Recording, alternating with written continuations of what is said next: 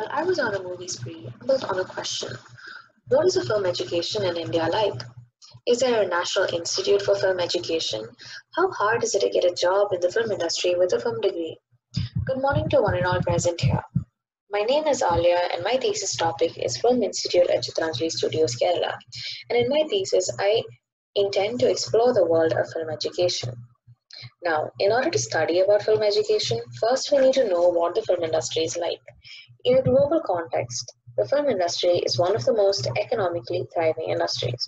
And according to the European Audiovisual Observatory, India holds the #1 position for the most released films over the past 4 years. And India releases over 3 times more films than the United States. Even though Bollywood is a leading industry in India, according to a study done by the Federation of Chamber of Commerce and Industry of Media and Entertainment report of 2019, there has been over a 10% increase in regional films, especially Malayalam, Kannada, Bengali, and Odia. The film industry also has an impact in tourism department. Research has shown that film works as virtual brochures and offer a very subtle way of marketing touristic campaigns. This graph shows the tourist arrivals of Leh before and after the release of Three Idiots. When you compare the timeline of Indian films and their correlation with the educational institutions, we can see Indian film this was released in the year 1930, and it was only after 15 years did the Ministry of Information and Broadcasting decide to set up a Film and Television Institute in Pune. In 2000s, India got nominated for Oscars and gained some international presence in the film industry. But the current scenario with India dominating the number of releases and very little international presence, now there's a dire need for better quality in films, and hence we need better quality in education of films. When you compare the industry and the number of educated people within the industry, more than 75% of the people are not formally trained or educated in films. Despite having an 18% of world population and 12% of the economy, the Indian media and entertainment industry holds less than 2% of the world media and entertainment industry. The Indian media industry as a whole lacks a sufficient world-class facility to enable professionalism and the best practices. When I studied about the film schools in India, all the main film schools were located in the north of India, and one government college in the south isn't working properly. Not only that, there is this huge gap in the way students are taught versus the practical application in real life. And most importantly, even if you are a very talented student, it's very hard to get in the field without having any kind of connections. Is increasing, and this has led to the increasing number of small-scale schools which offer film studies. But over the time, the quality of these education is not up to the bar, and in order for a student to actually get good quality education, they have to migrate from South India to North India. What about a film school in Kerala? From the above studies, we've seen a rise in regional films, especially in the Malayalam sector. And Kerala already has a film culture, and they host international film festivals each and every year. So what about a film school in Trivandrum? Trivandrum is the educational hub of Kerala, of the state, and is home to major film festivals like IFFK. In order to build a film school, you need to have an availability of land, and Chitranjali Studios has over 85 acres of land and has supporting facilities like studios and offices. And most importantly, if an institute is proposed in Chitranjali Studios, there will be an increase and decrease of technical gap between the learning and the practical application. And additionally, Chitranjali Studios can bring in an organic growth since there's already an existing studio inside the site. Chitranjali, one of the major scopes of Chitranjali Studios is it offers a lot of networking. It can offer a lot of networking opportunities where students can closely work with professionals. And not only that, it can give the students a better exposure to real practice. And this can also enable the people to reach out to the community and make general public interested in films and filmmaking. Coming to my proposal, the main intent of my project is to bridge the gap between the theory and practice of filmmaking and thereby improving the film industry in terms of creative thinking and technical knowledge. The main aim is to design a film institute incorporating the students as well as the society to build on a film culture which utilizes the potential of the city. My main objectives are to make Chitranjali Studios the most sought after film institute by improvement of infrastructure, to add physical infrastructure to make it a proper educational campus, and to develop Chitranjali Studios into entertainment hub for public entertainment along with practical training. Now coming to my case studies, I have taken these case studies for a few reasons. The first case study is Cantana Film Institute in Thailand. This project is relevant to the study because it has spaces which gives the student an open environment to learn in. And second one is Visual Arts Campus in Rohtak. This was done to study about campus planning, and this is a very new campus, and it is a planned campus.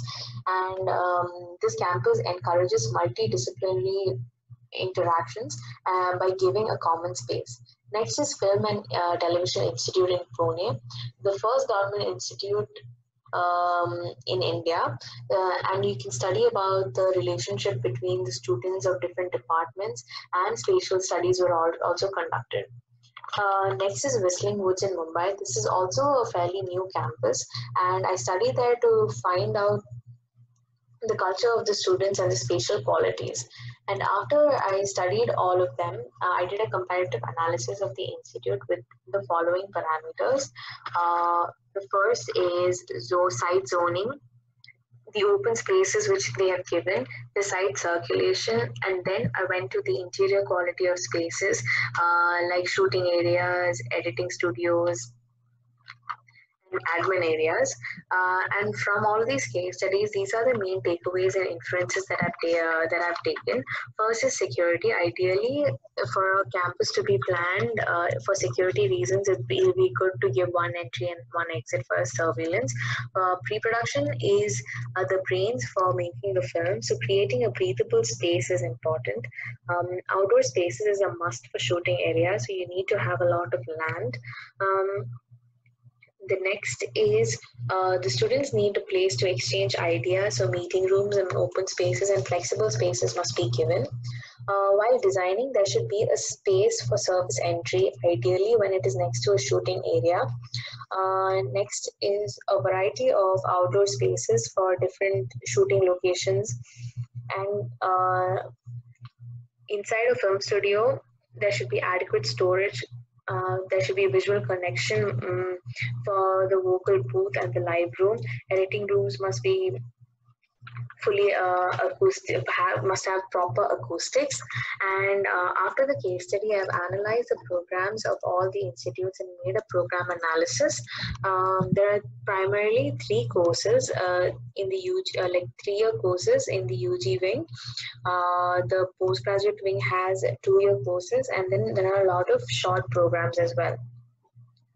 So in the UG sector has the direction of screenplay, cinematography, acting, sound design, art direction, editing, and animation. The postgraduate courses have directing and producing, film media and studies, and film production. And short courses are foundation courses in fiction writing, foundation courses in screen acting, and foundation courses in digital photography. After conducting the case studies, I've actually made a area programming. I've divided into all the spaces that I'm planning to give, from admin blocks to pre-productions. I have made the area sequent. These are the total build-up areas that I've done. Next is my site analysis. So I'll give you an introduction about the site. The Film Institute of Chitranjali Studios is a government proposal, and the main aim is to make Chitranjali Studios as important as it once was. The idea of incorporating a film institute into this project is feasible in the sense due to the presence of various film institutes and already existing activities present inside the site. So the location is at Thiruvallom, Trivandrum. The site area is 87 acres, and the client details are it is a private partnership with KSFTC. Now the site zoning, the site actually has existing facilities like the shooting floors, recording theaters, offices, and a lab. And there's also a proposal for a center for development and image technology. The site also has a lot of vegetation and it is a highly contoured site. The climate analysis is it's hot and humid, and there are two primary seasons in Trivandrum like summer and monsoon. And you should, in order to create a space that is, in order to create a habitable space, adequate amount of ventilation must be taken care of, and adding courtyards can help in cross ventilation and stack effect. And also you can play with roofs. These are the next is the vegetation. As you can see, the dark green areas are the highly vegetated areas, and the light green areas have less vegetation, but it's still fairly vegetated. The highly vegetated areas are actually in the steep areas, and these trees can actually be used as shadings and can bring in diffuse lights. These are the places where I took sections from, and these are all the sections of the site, so you can see the site topography. Since it is a contoured site, I did a slope analysis, and then I found out the buildable areas. The ones in light blue are the buildable areas, and that is where proposed buildings can be put. The highest point of the contour is actually at 66 meters above the sky level, and the lowest point is 33 meters above the sea level. And the contour difference is 2 meters. These are the views to the vegetation, and these are the views from the site. Next is the views and drainage map. So these are the spots where you can see a lot of great view to the Arabian Sea, and the two highest points of the site are focused on thick vegetation and the sea. Now the inference of the entire site analysis is based on the road network. You can actually split the area into public area, semi-public area, and private area, and film school can actually be built in close proximity to the existing facilities. I've also done a SWOT analysis, and one of the strength is you can take advantage of the good view, and the site is elevated and has view towards the sea and the NH road. It is highly vegetated and it is a contoured site, so you can use levels as well. There's a sea breeze, so it can keep the place cool, and it is pedestrian friendly as well. Weakness is the site is 7 kilometers away from the city, and the construction above 15 meters is not allowed. The opportunities is shading issues can be naturally solved as there's enough trees within the site. One of the threat is evacuating nearby landmass can actually make the site vulnerable and can lead to like landslides and soil runoff. I have also mapped all of them in the site, so it'll be legible. Now coming to my concept, my design formulation came about me asking these following questions. Can a film school bring about an interaction between professionals and students? Can architecture help in breaking the wide gap between the film education? And how can we bring about curiosity from the general public about films? Now there's already an existing museum inside the site, but it is very small, and in order to bring in awareness, what if we integrate the museum with additional auditorium so it can actually act as a venue for IFFKs and other venues? how I came to my main concept is actually by studying the stages of filmmaking. So there are actually three main stages of filmmaking. First is pre-production, production, and post-production. And if we come by combining all the stages of filmmaking and juxtaposing the tangible and intangible elements of filmmaking to create a film score, basically creating a film score like a montage sequence, and also creating a narrative through the sequence of frames. The basic site zoning is done by the following bases. First is based on the views and vegetation. Next is done on the basis of my buildings are zoned on the basis of public, semi-public, and private. In public areas, museums and auditoriums can be zoned. In semi-public area, it has educational institutions can be zoned, and private areas are where hostels can be zoned. Next is on the basis of existing road facilities and the adjacency of the actual facilities. The road can be actually taken from the contours, and if we propose a film institute next to the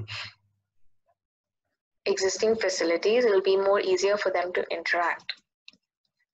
Next is based on buildable area. I found out where all we can build all the structures.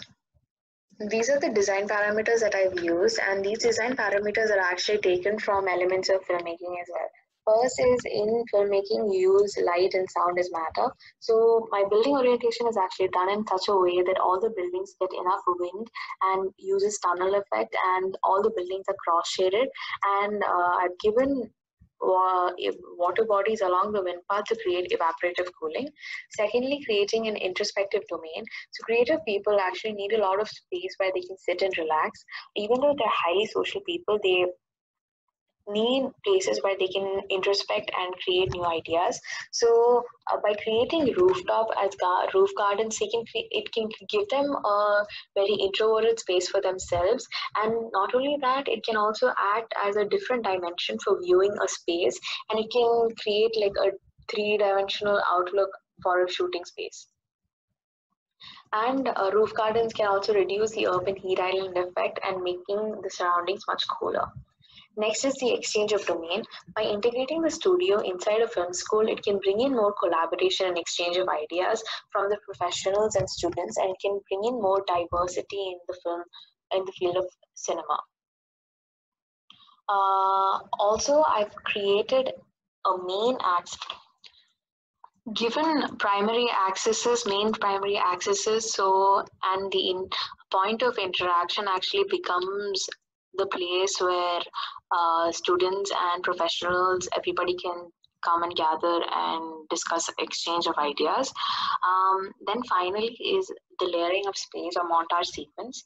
The arrangement of space is like the same process of filmmaking only, using pre-production, production, and post-production. So it is zoned according to the process of filmmaking.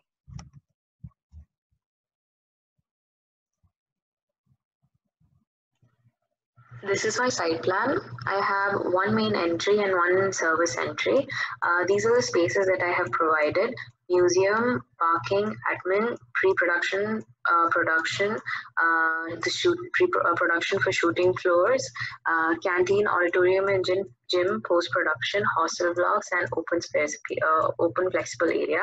The open flexible area and the canteen, auditorium, gym, and the library acts as a core area, and there's also a visual connectivity from the museum to the visual access areas, and the buildings, all the four buildings acts as like a small frame to corner the core area. So it creates a sense of curiosity from the viewer, and then once a person is diverted to the core area, it opens up to varieties of varieties of open spaces. This is a montage sequence I was talking about. The montage sequence was to instill a sense of visual connectivity and to give a flow of spaces. So the first one is when you enter the site, the first thing that you see is a slowly emerging museum, and then once you start going there, slowly it starts revealing the Film Institute, and once you start walking in the direction of the Film Institute, you get diverted to the core area, and from the core area you get diverted back to the institute and different spaces inside the core area. The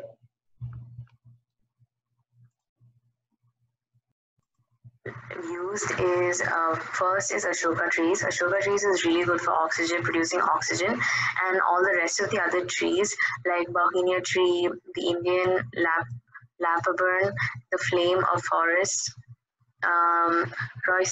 Roystonia regia, and Indian cirrus.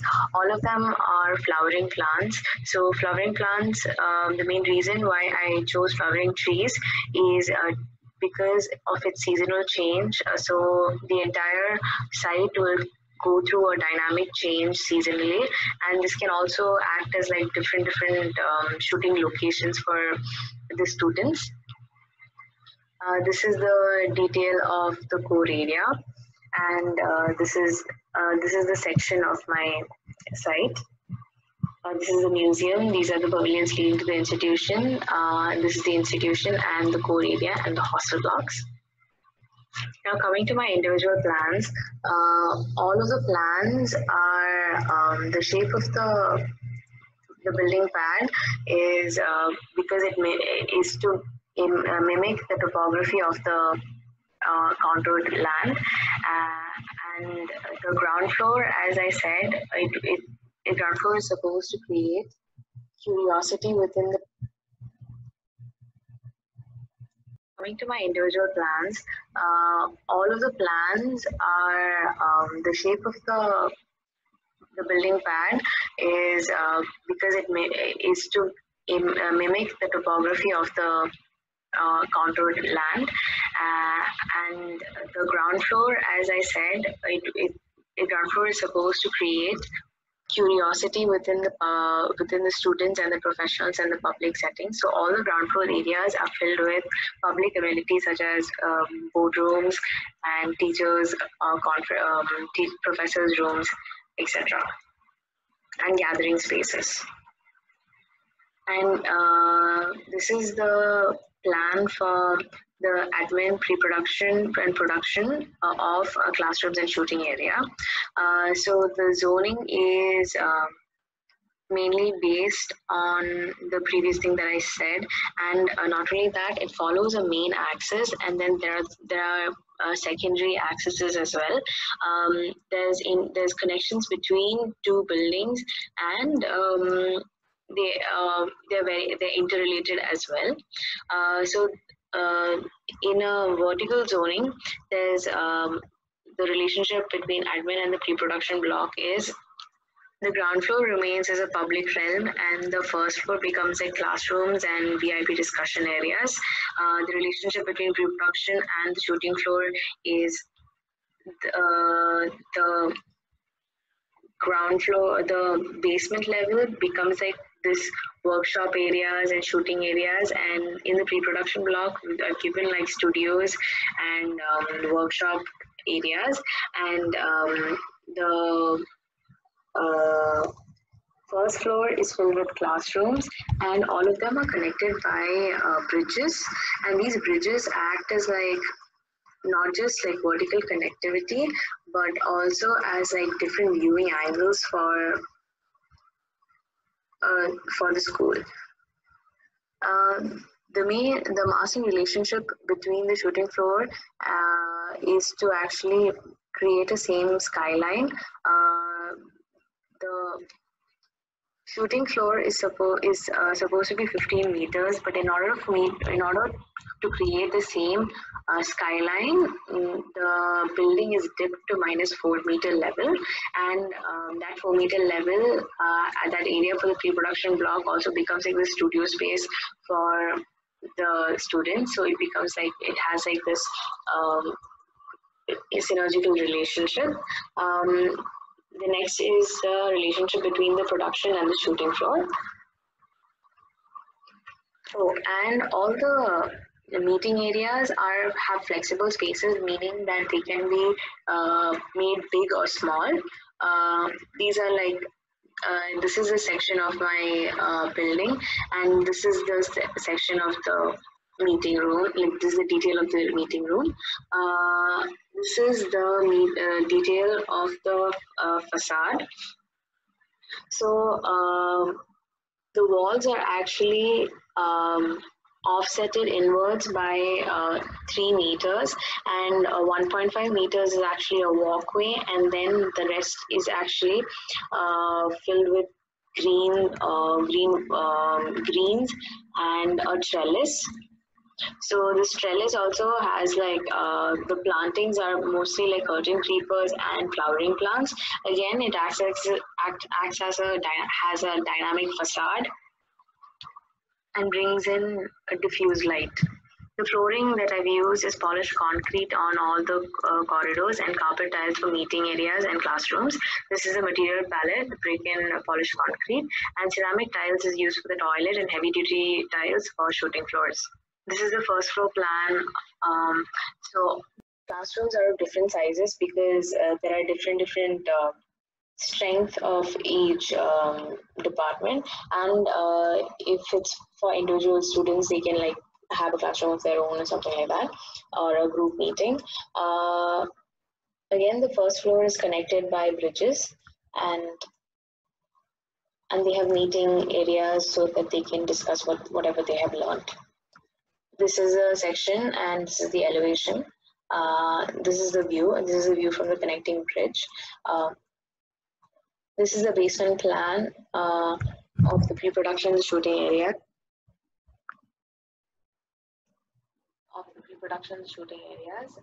As you can see, there are workshops and studios, and this is the interrelationship between all of them. This is the ground floor plan of the canteen, auditorium or library, and the post-production block. The post-production block is zoned next to the existing facilities, and there's a change in post-production block layout. The ground floor is actually filled with editing studios, so if there is like a need for the students and the professionals to come and do something and help out, they can easily do that. All the rest follows all the rest will have like meeting rooms and open spaces. The auditorium has like 2 types of auditorium. One is a preview theater and one is a big auditorium. So smaller auditorium is used for smaller kind of events, and big auditoriums for big events. So in the auditorium building itself, there's a gymnasium, and the canteen is actually for the entire like hostel as well. This is a section of the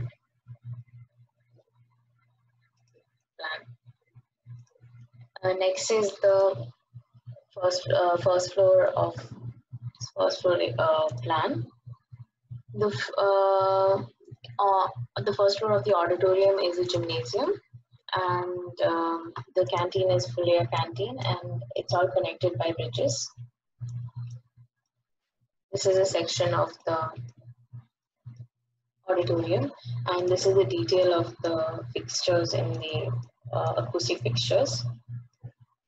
This is the hostel block. It has warden's area, media room, toilets, and bedrooms. The bedrooms are for 2 people. This is a section of the hostel, and they follow the same design as the Film Institute. This is the museum block. As you can see, there's 2 parts of it. One is the auditorium part and one is the museum part. So on top of the museum, there's actually meeting areas and office spaces. This is a section of it. Now coming to my special topic. My special topic is a recording studio.